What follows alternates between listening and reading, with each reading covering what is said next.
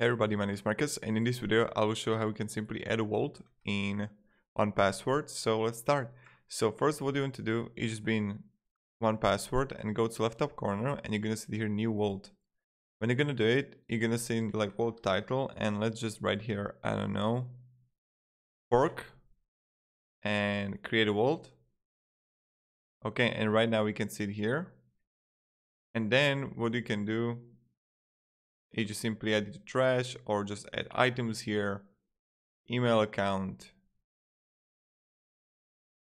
or documents, memberships, passwords, reward program, whatever. So this is pretty much it how we do it. Thank you very much. If you have any questions, guys, ask me down in the comments. I'll be really happy to help you.